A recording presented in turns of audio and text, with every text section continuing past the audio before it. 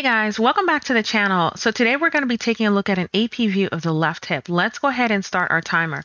Just a little bit of backstory on this exam. This is a patient that came in complaining of left hip pain and limited range of motion involving that left lower extremity. Right off the bat, the first thing that we notice is this patient has a left hip hemiarthroplasty, meaning that there is only a femoral component in terms of the joint replacement. And this femoral component is meant to articulate with the patient's native acetabulum. So if we look at the hardware itself, it appears to be intact. So there's no breakage involving the femoral component. If we look along the femoral stem, we don't see any suspicious perihardware lucency. You always want to keep an eye out for lucencies because this could suggest things such as loosening or even infection in some patients. We can see that there is superolateral displacement of that femoral component in relation to the patient's acetabulum.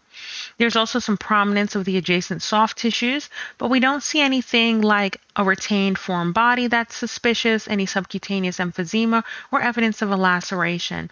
We also do not see an associated lucency.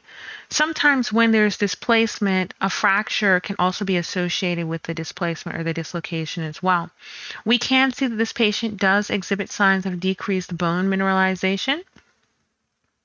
So if we were to write out findings for this exam, we could say there is superolateral dislocation involving the left hip hemiarthroplasty. Hardware remains intact and without perihardware lucency. No associated fracture. Diffuse soft tissue swelling. Decreased bone mineralization.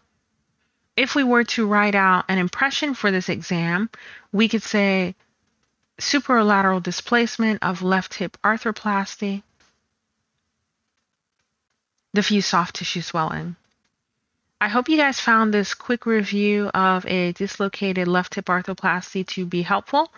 If you have any questions or comment at all, don't forget to drop them down below, and don't forget to like and subscribe. And I'll see you guys in the next video. Thanks. Bye.